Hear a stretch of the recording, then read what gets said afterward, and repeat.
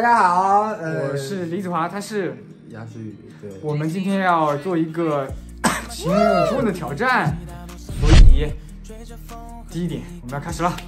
第一个我们问题是，对方做过什么事情让你觉得对方特别爱你？你先来问。那我先吧。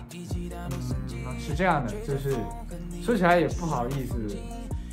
当时我身体不是受过伤嘛，然后因为腿以前关节受限了，然后系鞋带的事情我做不到，然后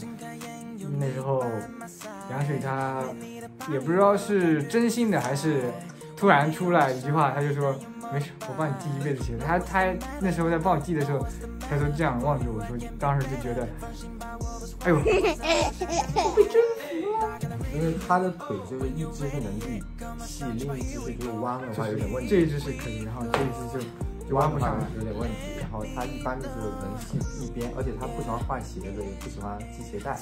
他基本就是鞋带一次性就拿着手上系好，然后直接套进去。他也一般不换鞋带、不刷鞋带什么之类的，因为他觉得系鞋带和开鞋带特别麻烦。给他们见一下我的鞋子，给大家看一下他的鞋子有多大。你看这是我穿上的白衣服，这鞋子正是在做旧事。好，接下来轮到你了。没有啊，下一个问题。有，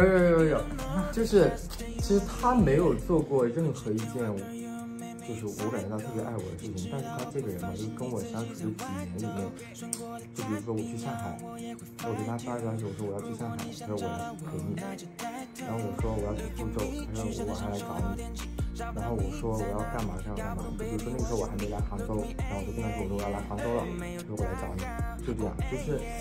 怎么讲，就是一点一滴累积的吧，就感觉他就对我特别的真诚也很真实，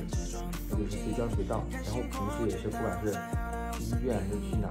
反正就是无论他多晚睡，然后我只要一叫他，他第二天就会瞬间起来，就是会陪着我，我想干嘛他就陪着我去做，我觉得这就够了。一个人只要能陪你做你想做和你喜欢做、你愿意去做的事情，那这个人就是爱你。接下来是第二个。第二个问题是，对方做过什么事情让你觉得最不能接受？你先。太多了，他把我的衣服乱丢在床下，然后把我的鞋子弄脏，把我的裤子弄脏，把我的衣服弄脏，反正都是一些小事哈。乱丢垃圾，然后传单被套。我这边就我们俩睡一起的时候，我这边是整整齐齐的在床缝里面，他那边是传单全部打开的，他可能就是人都睡一半，就是他人躺的一半是我的传单，另一半就是那个他掀起来的那个传单。然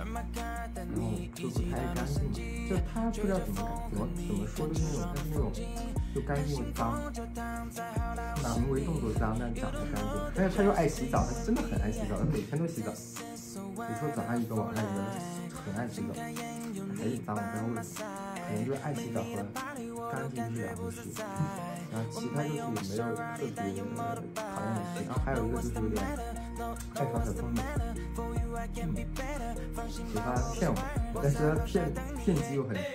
拙劣，哪里？总是能被我看出来，然后我不想揭穿他。没了。大概是从什么问题会看出来我骗你？生活上的一点一滴。那你为什么不揭穿我？两个人生活的比较勾心斗角，这样的好玩，太平淡了。然后是我吧，有时候杨水他总是会对我就是那种出言很恶毒，然后就是说一些很伤人的话，然后就是那伤人的话又没有特别的伤人，但是就是有点伤人，我又是很玻璃心的一个人。然后我们还因为这个大吵过一架，我以前也在为那个其他平台说过，我说我跟他因为这个事情还大吵过一架，因为也不止一架，因为我说你就是这个得要改一改，后面他也确实有点改变，就是慢慢的也在往那边，但是他其实是一个刀子嘴豆腐心的人，他是一个行动派，而且是非常的行动派，他可以在那个行动上对我非常的好，但是他嘴巴总是会莫名其妙的说出来一些很吓的话。你现在直接来表演一下，你现在会对我突然说出来一些伤人的话。